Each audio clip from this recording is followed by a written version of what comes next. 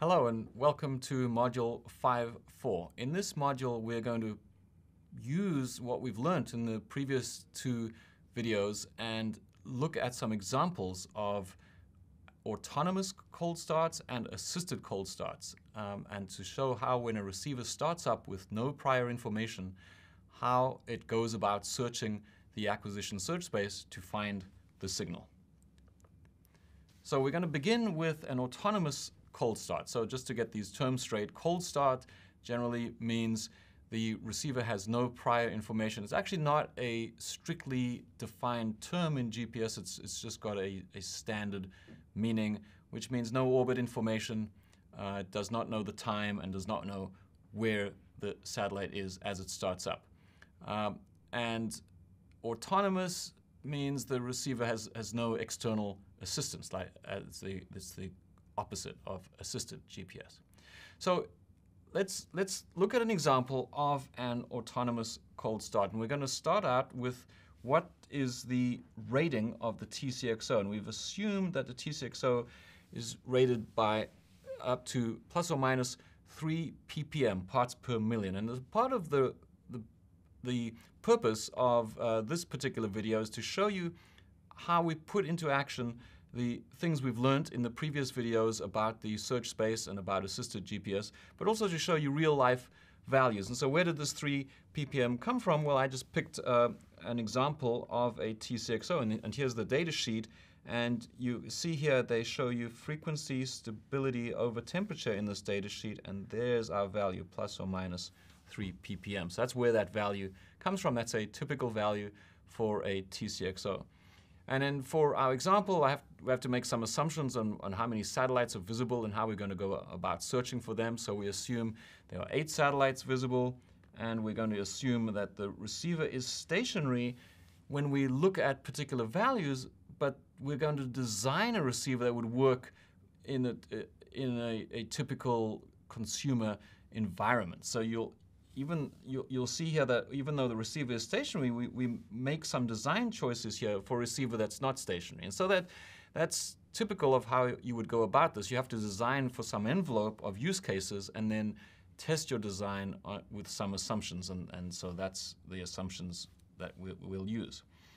So the next step we do is to make ourselves a table and put in some values that we have to design for. And so here we get to use what we've learned in the previous few videos. So first of all, it's a cold start, so we have no idea where we are or what the time is. So when we search for satellite Doppler, the satellite could be rising or setting, we don't know. And so we have to put up with the full range of satellite Dopplers, which we've seen before is plus or minus 4.2 kilohertz. The TCXO offset we just talked about, and so 3 ppm scaled by 1.5 kilohertz gives us, or it's 1.575 kilohertz to be more precise, gives us this minus 4.725 to plus the same value for the TCXO offset.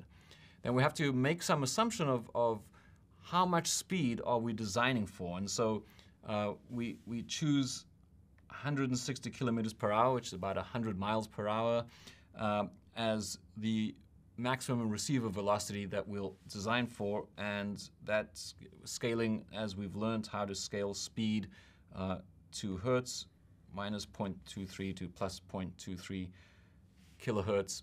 And if we add those all up, it tells us that we have to search a range of minus 9.2 kilohertz to plus 9.2 kilohertz. And so that's our designed search range. Now, at this point, let's talk a little bit about the corners of the search envelope and about why we chose this number 160 kilometers per hour, and does it mean that if someone used this receiver at 161 kilometers per hour, they would not acquire any satellites? Well, let's just talk about that for a minute. Well, what this means is if you were traveling at 160 kilometers per hour in the direction of the satellite, then you'd get a Doppler error of 0.23 kilohertz, and if you're traveling away from the satellite, you get the opposite number. And so you remember when we worked on the effect of receiver speed with respect to satellite Doppler, these worst cases were only when you're traveling towards the satellite. So first of all, you only get those worst cases if the satellite's directly aligned with your direction of travel. So this wouldn't affect all the satellites, it would only affect some of them. Moreover, if if you were to hit this limit, it only will affect your Dopplers in your total search space if you happen to be right at the 9.2 kilohertz limit. So the satellite would have to be in line with you and either rising or setting, which is correlated, because if a satellite's in line with you, it's close to the horizon. But you'd also have to be at the limit of your TCXO, which is not a correlated value. So that's why there's certain values like speed where it's reasonable to pick a common number, but some number that might be exceeded under some circumstances. Somebody might be driving faster than this, and you would expect that the receiver will still work, because for this limit to trigger this limit would mean that all the other limits have to have reached their limit at the same time.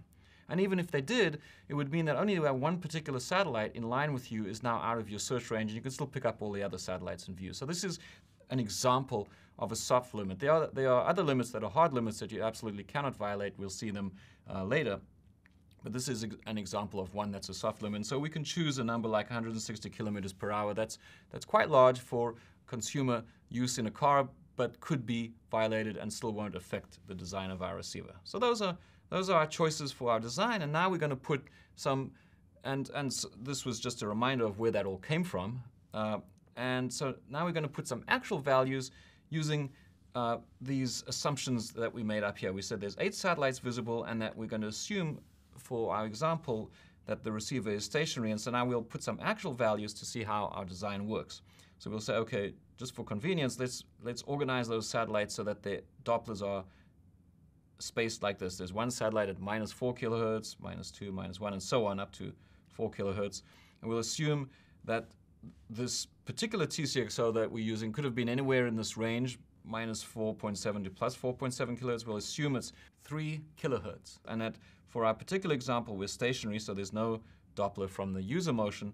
And then the actual observed satellite frequency is going to be this on the top line plus this on the bottom line. And so we get these numbers, -1 kilohertz to 7 kilohertz. So those are the actual Doppler values of the satellites in a particular example. So we put those up in the top left corner here, and then we look at what our frequency search space is going to look like. So here we have this two-dimensional search space. We're looking at that sync function from the top. And so you'll remember this was the thing that looked like the chessboard early on, where we've got frequency on one axis and we've got this tau value on the other axis from 0 to 1023 chips. And I've shown the chessboard empty because what I want to do is build it up and say, imagine you begin searching and see how it goes as you begin searching the space where you don't know where anything is yet. Now we know some examples, we've picked some example values, but it's generally a bad idea. You could take these example values and start to show them here. You could say -4 kilohertz, so we know there's a satellite here somewhere at -4. You could put it there, and you could put all the satellites where they are. But if you do that before you start deciding how to search the space, it biases you because you know where the satellites are. So I like to start with a blank slate and say, okay, we're just going to search in frequency. So where do we begin searching? The satellites could be anywhere. Remember, this is just our one example. Satellites could be anywhere in this range. Well, the best place to begin searching is right in the middle. And that's because you've got all these terms. Some are correlated with each other, but some are uncorrelated, like the TCXO offset is uncorrelated with where the satellite is in the sky. And so when you combine all these different variables that could be all kinds of different values, the most probable value is 0. For example, the most probable value of TCXO offset is indeed 0, because that's how they designed the TCXO, to be something plus or minus some error. And even the satellite Doppler tends to have a higher probability of being small, because you tend to see the high satellites more than you see the low ones, because the low ones get blocked by buildings and trees, etc. The low ones are the ones rising or setting with the highest Doppler, and the ones at zenith have no Doppler offset because they're neither getting closer nor further from you. So starting your frequency search at 0 is the right thing to do. And then if you don't find anything, then you continue one bin to the right, one bin to the left, one bin to the right. And so you search out from 0, and this is how we'll search this space. So we begin by searching up the middle, and you remember that we decided that a coherent interval of 1 millisecond was a sensible value, and a frequency bin of plus or minus 250 Hertz gave us, so frequency of that, those together gave us a maximum loss of 1 dB in any particular bin. And so what we're showing here is a bin of 500 Hertz wide to correspond. So 500 comes from this plus or minus 250. And so now we're searching in a bin that's the same width as the bin we analyzed in the previous video. So we search up the middle and we find nothing, because if we go look back at our satellite Dopplers, there are no Dopplers at 0 offset. And now you might say, but hang on, I see one there. But that's the satellite itself. What we actually receive, what we actually see, is the combination of the effect of the satellite Doppler, our velocity, which we've assumed 0, and the TCXO offset. So if you look at the actual offset values, there's nothing at 0, and so there's no satellite there in the middle.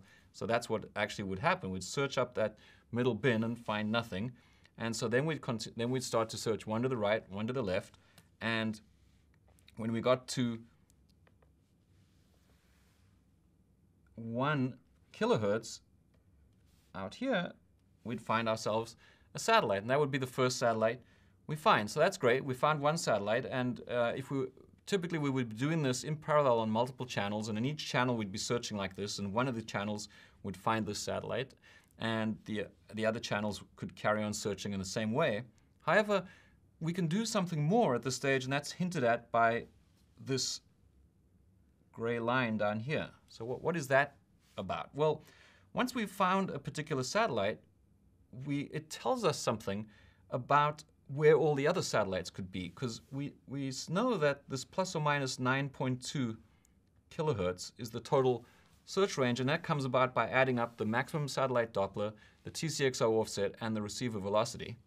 And so now that we've found one satellite, we know that the furthest difference any other satellite must be twice times the maximum satellite Doppler. That's this whole range. If this particular satellite we found was setting, the most different another satellite Doppler would be a rising satellite. So it would be 2 times 4.2 kilohertz away. And if we were driving straight towards the satellite at our maximum speed, the most different another satellite would be we were driving straight away from it. So there's the maximum speed in there. And that's as far away in Doppler as any other satellite could be, because the TCXO offset is common to all satellites. We've only got one TCXO, and so whatever it is, we don't know what it is yet. We just found the satellite here. But whatever the TCXO offset is, we know that our search range now that we found a satellite here, we know that our search range now no longer goes out to minus 9.2 kilohertz. Rather, it goes out to this value, shifted over to the left by this amount, 2 times 4.2 kilohertz times plus 0.23 kilohertz. So that's just a little trick to reduce the search space as you go. And now we'd continue searching for the other satellite, one bin to the right, one bin to the left, and so on. And doing that for a while, we would eventually find that satellite at 1 kilohertz. We'd find that one at minus 1 kilohertz. We'd find that one at 2. And we'd find this one at 3. And as we found each one, you notice that these gray lines on the side steadily move in, so that as we keep searching, we don't have to waste our time searching to regions where no satellite Dopplers could be, as we just explained. But typically, you would not get out there if you were out in the open. In this case, we're assuming you're out in the open. Each satellite that's available, we see. And once you've got 4 satellites, you can generally begin to navigate and actually work out where you are, and then work out what the Doppler of the other satellites must be, and you don't have to continue this search in this way. And so that's what an autonomous cold start would generally look like. So now let's contrast that with an assisted cold start. And so in the top right here, I'm just put this picture just to remind you of what an assisted cold start was. It was where we reduced the search space by knowing an initial position and what the time was, and then using that information to work out what the satellite Doppler should be, and so we can reduce how many frequencies we have to search. And so from these values that we just looked at in the previous 2 videos, we can now go look at what our contributors are to the frequency search space for an assisted case. So now let's look what our assumptions are. We've still got the same receiver, and remember we said we assumed it had a 3 ppm TCXO, but because we're dealing with an assisted case, remember that we discussed how the TCXO can be calibrated by the cell tower that you're communicating with. And so even though it's a 3 ppm TCXO, we know that it's being calibrated to plus or minus 100 ppb. We still have 8 satellites visible, but now we have assisted time to within plus or minus 2 seconds from the cell tower, and we know our position to within 3 kilometers from the cell tower. And so now what search space do we have to search? Well, just applying these values, for each 2 seconds of time, we have plus or minus 1.6 hertz. For each 3 kilometers of position, we have plus or minus 3 hertz. For 100 ppb of error, we have 100 ppb or 157 hertz, 157.5 hertz. For the receiver speed, remember our design parameter was 160 kilometers per hour, and now because the receiver speed also affects the calibration of the oscillator, we have to put in a ×2 here, so we have to search over 468 hertz, possible effect of receiver speed. And those are all the errors that contribute to the width of those 2 lines and how much we have to search over there. And so we add that all up, it comes to plus or minus 630 hertz. So remember, just in the previous slide, we were talking about 9.2 kilohertz. So without changing the receiver itself, just by providing the information of assisted GPS, we've reduced that search space down to 0.63 kilohertz, which is 15 times better. So we've got 15 times less frequencies to search. That's the first thing to notice. And the other thing to notice is look how big a contributor the speed of the receiver was compared to everything else. 74% of that search space is now dominated by the speed of the receiver. So if you weren't moving, or if you were moving slowly, the Doppler that you search for is going to be almost right away, and the errors plus or minus mostly come from receiver speed, and you'll notice most of the rest comes from the reference frequency, and the effect of the initial position in time is less than 1% of the total search space. So that's some interesting numbers to keep in mind.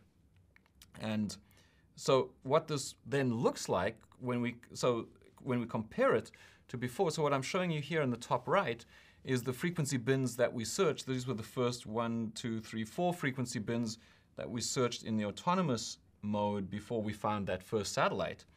And when we do this with assisted GPS, we don't begin searching at 0 frequency offset. We begin searching where we know or where we expect the satellite Doppler to be, and so that frequency bin is really now maps to this frequency bin. And I've expanded the scale here. This is 250 hertz, which is the same value as here, but we don't have to search over the whole plus or minus 9.2 kilohertz range now. We just search this middle range, and if we were not moving, then we'd find that satellite right away, very close to the expected frequency that we looked for it. And so that would be the first bin we searched, and if we didn't find it there, we'd search bin 2 and search bin 3 to find it. And so that corresponds to whether we were stationary. If we're stationary, we find it in the middle of this bin, and if we were moving one way, we'd find it over here, and if we were moving the other way, we'd find it over here. But keep in mind, just because you were moving doesn't mean you'd have to go to this other frequency bin. Remember that 75% of that search space was taken up because of the speed that you might incur in the receiver. And so to be out here on the edge, you'd have to be moving at 100 miles per hour, 160 kilometers per hour. So even if you were moving at a moderate speed, you'd be here or here, and so you'd still pick up that satellite in the very first bin you searched. And so you'd find that satellite almost instantly. And now we add one more piece of information, which is that typical modern receivers can search an entire frequency bin at once. You can search all of this space in parallel. And so what does that mean for us? Well, so the conclusions are, if we have a modern receiver, in autonomous mode, it's going to take several seconds to search the search space, because remember we had to search. So several seconds corresponds to searching out here and out here, as we just saw in a previous slide. And that's before we even find the signal. And once we found the signal, to be able to work out where that satellite is in space, we have to decode the ephemeris.